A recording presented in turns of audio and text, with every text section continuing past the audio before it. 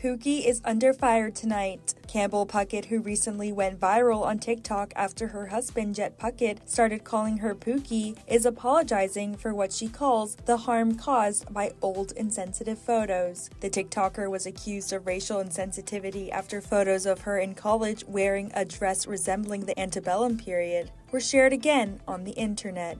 Amid the public backlash, she takes to Instagram stories to apologize for her mistakes, writing, "At the time these photos were taken, I was 20.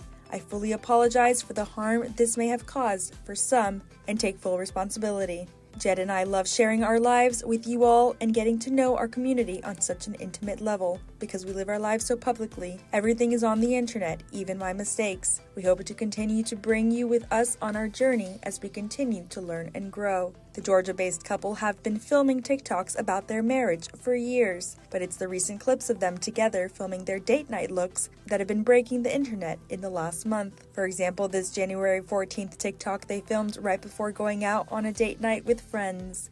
Friday night, date night. Taking Pookie to a new spot tonight with 3 other couples, and Pookie looks absolutely amazing. Good Lord, babe, I love the all black. The TikTok has over 6 million views. And in a January 28th video, Jet had another viral moment. It's date night. Saturday night, going to Hal's, our favorite steakhouse on the planet.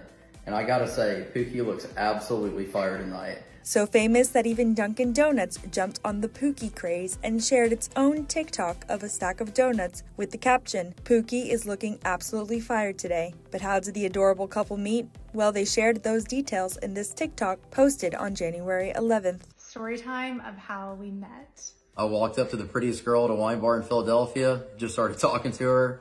2 days later, we were inseparable, and 10 months later, we were engaged. At the time, I was a grad student, and Campbell was a flight attendant. So we actually had our first date a couple of days later, and I was on a flight, and I literally showed up like an hour and a half late. An hour and a half late to our date. She was texting me, warning me, hey, I'm running crazy late. 30 minutes turned into 60 minutes, turned into an hour and a half. I had taken, plenty of girls to first dates at this restaurant, and so the whole wait staff knew me. And they were like, what the hell's going on? Like, where's this date tonight? I mean, it was an hour and a half. That's embarrassing. I was and literally getting ready on the plane when I was working. I was like doing my makeup in the bathroom.